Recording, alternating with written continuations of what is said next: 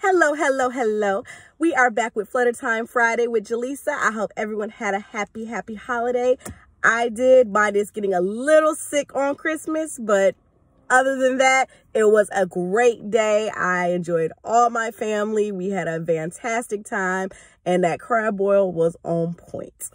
So, as promised, I did say we will be doing the Christmas giveaway today, but it's going to be after Flutter Time. I got to let y'all wait a little bit longer. I know the suspense has been there, but I also decided to do, if you did not get it this time, I'm going to extend it to New Year's.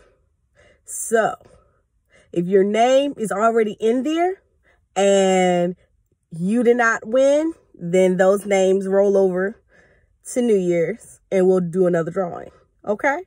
All right. Everybody knows the rules that apply. If you don't, look at the previous FlutterTime video and it tells you all the rules, all the instructions in order to enter the drawing.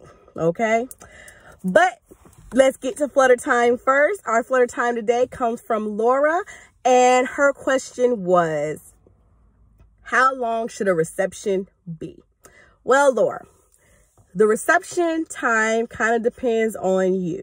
It can range anytime from 4 to 5 hours, but if you are party people, then hey, let it range a little bit longer. Now, you have to make sure you have a venue that allows it to go late, but other than that, it's good to go. You do what's suitable for you. You do want to make sure you're able to do all your special moments during that time, which is like your toast, your cutting of the cake, the bouquet toss, the garter toss, stuff like that. But with you getting a wedding coordinator, then she will make sure, or he will make sure that it flows the way it's supposed to flow throughout the amount of time that you allotted during your reception. Okay? So that was short and sweet. I hope that answered your question, Laura. If not, please reach out. We are going to do this lovely drawing now. These are my nails. I just had to give a little bit more drama to it. All right, let's see who wins.